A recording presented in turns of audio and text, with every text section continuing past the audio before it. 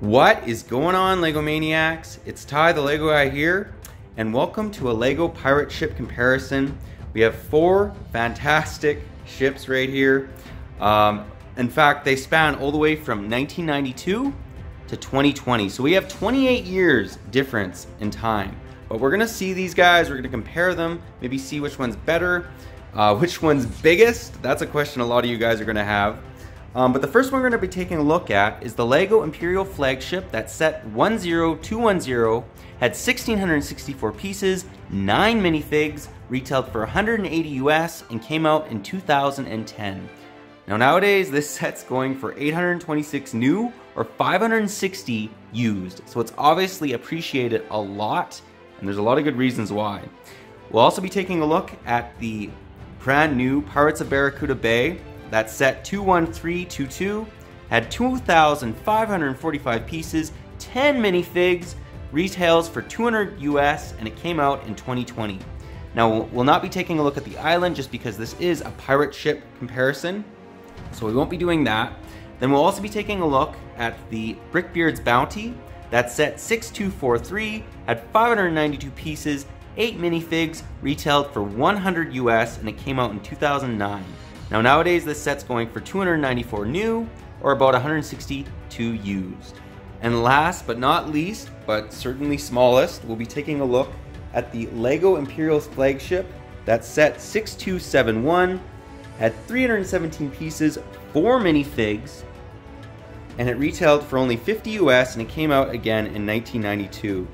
Now nowadays, this is the real kicker, it's going for 850 new or 201 used. So obviously people like this ship a lot. Anyways, this should get interesting. But anyways, enough talk, let's get right into it.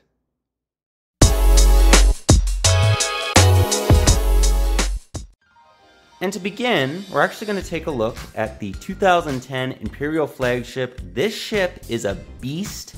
But we're going to just briefly give you guys a little bit of an overview of the minifigs that were included. So you got 9 of them. You got an admiral, admiral's daughter, Brickbeard himself, a number of red coats, and a chef. Yeah, great looking minifigs. We're not going to get too detailed. If you guys want individual reviews of all these sets, I have them on the channel. But yeah, that's just a brief overview of the minifigs included. Let's now take a look at the ship. And here she be, mateys. So let's give you guys a 360 view of this beast, this bad boy. Honestly, this ship is amazing. As you guys can see, I can't even fit the entire thing in the screen. Like the top little fort flag is not showing up. So you guys can see it's a really big ship, great looking. I'll just show you guys the top of the ship, you know, those flags. Anyways, that's the ship. Let's now take a look a little bit at the interior. And I'll just give you guys a little bit of more of a look, kind of from like a bird's eye view. But now let's actually take a look at the inside. So how you do that, it's really simple. Bang, it's literally held on by some studs. Bang, so it's really, really easy to take apart. That's one thing I really appreciated about this set is just the simplicity. And check this out. Look at those amazing guns. Holy crap. I wish they would have given you 8 cannons because then you could fill this boy completely up. But to my knowledge, there is no other pirate ship that just has a gun room like this. It's very unique. Then you guys can see there's a little kitchen, a little jail. And what's cool about this as well is the anchor goes up and down. So if you pull it up, it goes up. And then if you put it down, if it was actually in water, it comes down. So if you want to lay anchor. So great looking set all in all. Really, really do like it. The other last area that we should definitely take a look at is the captain's quarters. So how you kind of access that is nice looking bridge of the ship. Literally just comes apart like this. This is, I'm going to just say it, spoiler, this is the easiest set as far as taking apart and getting to the interior. So here we have nice little instrument, treasure chest, a map with some rubies. Looks fantastic. And then on the other side, he also has a telescope. So I just thought it was really cool. Very dignified little cabin. Anyways, that's the Imperial Flagship from 2010. Let's now take a look at the Barracuda. And the next vessel we're going to take a look at is none other than the Barracuda ship from Barracuda Bay. And these were the 10 minifigs that were included in the model. We're not going to get too detailed into them, but just to give you guys a brief overview, nice looking slew of minifigs. If you guys want a review of this ship, I have it on the channel as well, or I should say the bay and the ship. We look at both in that video. But anyways, nice looking minifigs. It gives you everything you'd want a pirate ship to have. And it's very surprising that there's no good guys included. The only good guys that are included are the dead skeletons. Anyways, nice looking minifigs. Let's now get into the ship. And much like the 2010 Imperial Flagship, you can't fit this guy completely into the screen. It's just a beautiful looking ship, very sleek looking. It almost has a snot look to it. Now what that means is studs not on top, for you guys that are wondering, why is this guy saying snot? But I mean, there's some studs that are still showing, but it's just a very sleek, well put together ship. You can see they put a lot of time and effort in the detail, and it really shows. Anyways, let's now take a look at the interior and get a little bit closer view of the ship. But before we take a look at the interior, let's just give you guys a little bit better view of the mass. Great looking, great job on LEGO's part. It's great looking. The bridge is actually very cool as well. Very similar to the Imperial Flagship. What I love about this set though is I love all the crates and barrels just hanging around. It really makes it look like a working pirate ship. The other thing I just want to mention quickly is this one feature right here. So you notice this, same thing as the Imperial Flagship. If you turn it to the left or right, the anchor comes down, and if you turn it to the left, the anchor gets pulled up. So very similar to the other pirate ship. However, this one, I have to say that this is probably the most detailed pirate ship of them all. And I'm going to show you guys exactly why. Now let's first take a look at the captain's quarters. Look at what the amount of stuff that's going on in here. Just great job on LEGO's part. As you guys can see, there's a nice little candle area, nice little pirate chair, captain's chair I should say. He also has some booty in his ship. I mean, that's kind of what pirates do. Wouldn't be a pirate ship without it. Although the last one was more like the redcoat ship. And then it also has that authentic wig from like the 1800s, 1700s, and I love the fact that he has it just on this like little statue in case he ever has to get himself dressed up. So great looking ship. There is more interior to this ship though. There's a lot more interior, and how you kind of access it, it's not as easy as the Imperial Flagship. So why I say that is it's not as easy to like play with it. You literally have to unhook this, like the ropes. You have to do it for both of them. So it's not as easy. Like, that's one thing I really appreciate about the Imperial Flagship. It comes apart way easier. So then once you have that, this isn't too hard. You can take it off like so. So, see, and you have to unhook these strings as well. Like, it's not easy to to do this. Not as easy as the Imperial Flagship. But once you have those pieces taken off, it's not too difficult. Literally, you just lift this up, bang. We're gonna take a look at the interior, obviously, get these cannons out of the way. These little square pieces actually come in handy quite. It does a good job. It's just not as easy as the Imperial Flagship. And this one you actually don't have to take apart because you literally can't take that off as easily. But I'm gonna just tell you guys, in the front area, we will show it a little bit. There's not much going on. So let's now take a look a little bit more at the interior. And guys, I literally took the camera off the tripod just to give you guys a better view of what's going on in here. And I have to say, it's fantastic. I love these new candle pieces. Look at the hat with the plum, fantastic looking. I love the little bar in the far left, looks fantastic. Let's just turn her around a little bit more. Lot going on with this guy, as you guys can see. I love the little painting back here of a sailing ship. Another little table with another one of those little awesome looking little candlesticks. And then flipping around a little bit more, we get some more detail. I love the little beds and the letters. These pirates write a lot of letters, which is actually quite surprising, since a lot of pirates were illiterate. But yeah, great looking interior. Again, it's just not as easy to access as the Imperial Flagship, you kind of have to take everything apart. Like, as you notice, everything's like hanging around. But all in all, great looking ship, tons of detail. Let's now take a look at the next ship. And moving on, we'll now take a look at Brickbeards Bounty. Now this set actually includes 8 minifigs, just to give you guys a quick overview of the minifigs included. The mermaid was actually included as a minifig, but that makes sense. She's essentially a minifig. You could even take that brick off, the 1x2 brick that's green, and just stick the tail straight on, and you'd have another minifig. Anyways, those are the minifigs themselves. Let's now take a look at the ship. And now we've come to Brickbeards Bounty. So this is obviously a smaller ship than the other two. There's no comparison. This one's definitely smaller. I'll give you guys a 360 view of them. Still a nice looking vessel.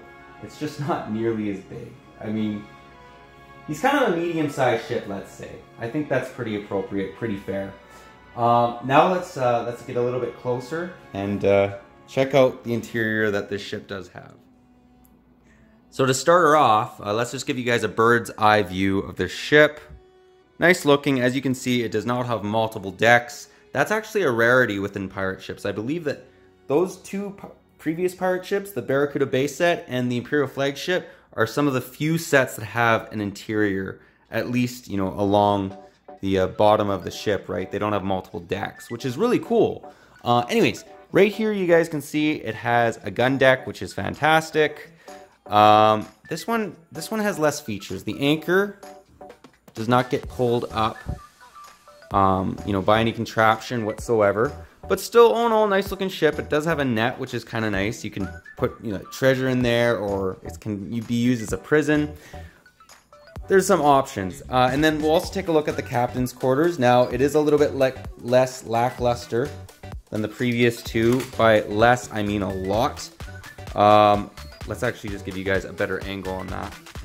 There's not a ton going on. There's literally a little seat, which doesn't look that comfortable, a stool, a table with a map and a wine glass, but you know what? It's still a good looking ship. It's just a little bit lackluster. You could fit in a treasure chest or whatnot, but anyways, not a big deal. Still good looking, and what I do really like about this is the rotating cannon on the top.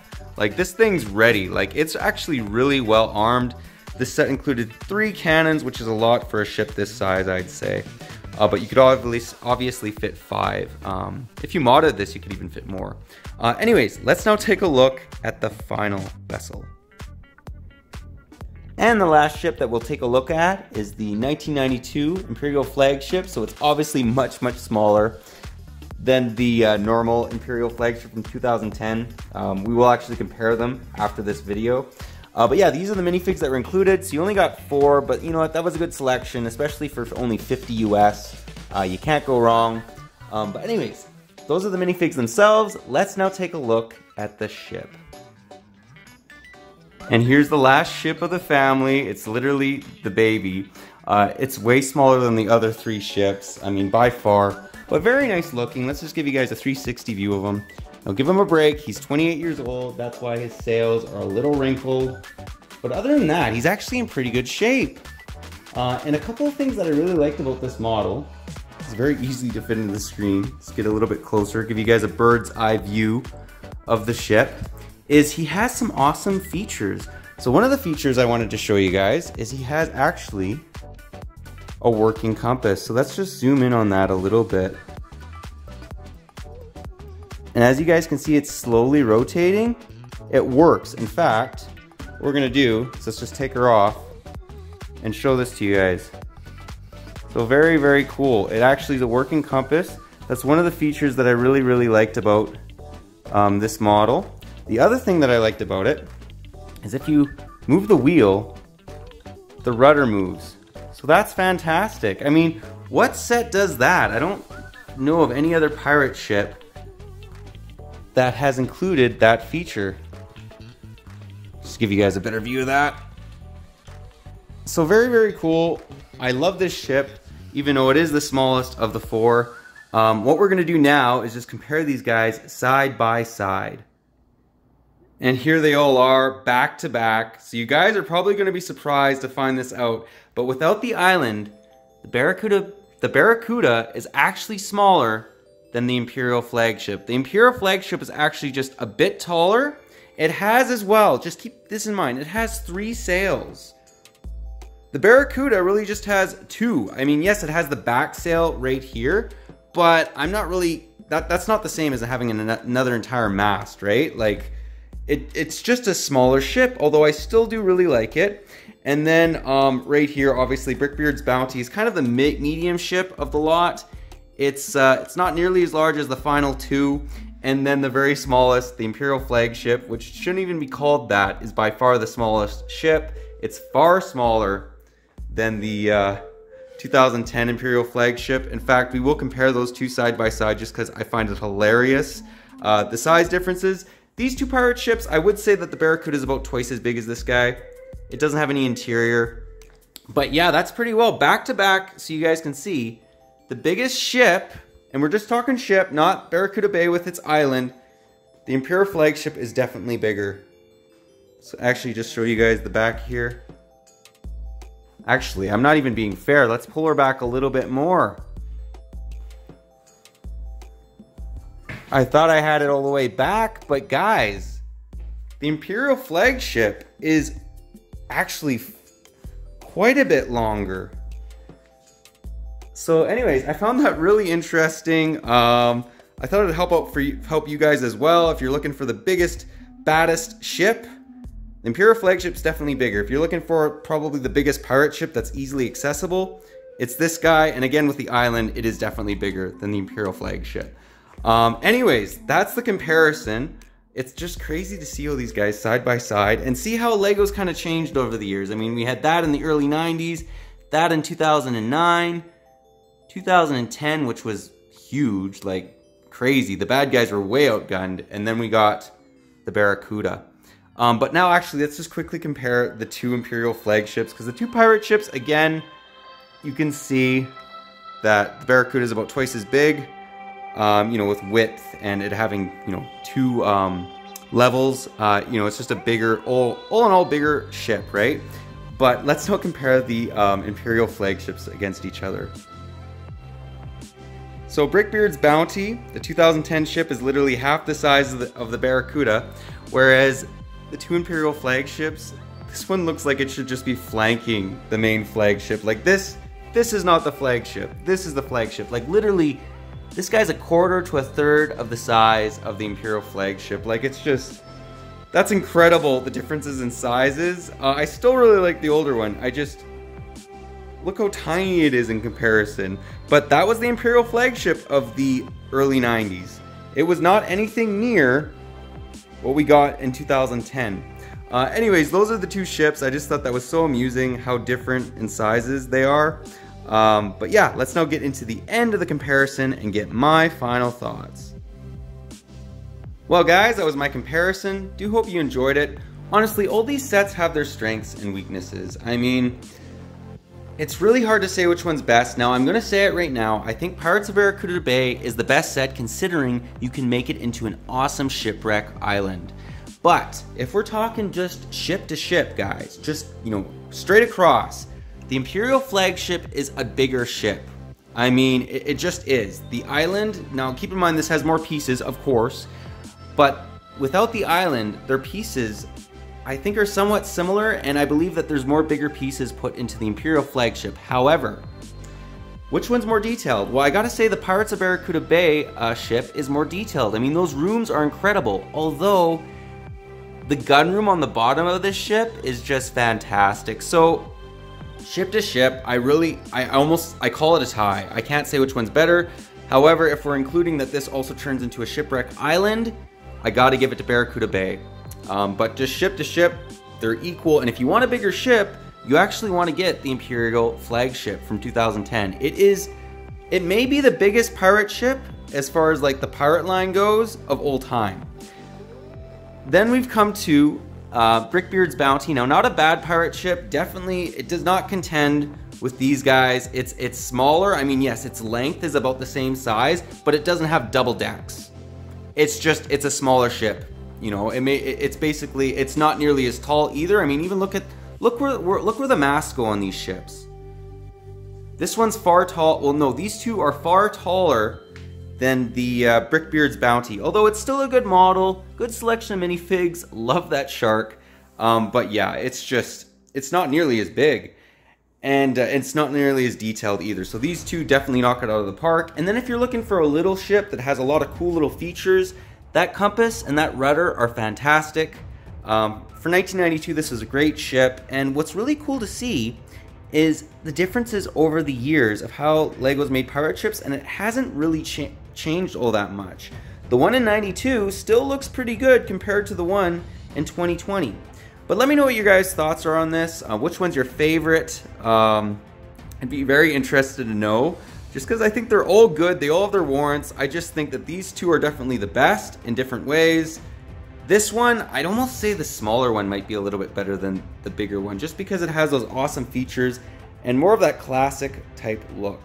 But again, let me know what your guys' thoughts are on that. I just really wanted to do this basically to give you guys an idea of which one's biggest and the differences between them and how LEGO pirate ships have changed over the years.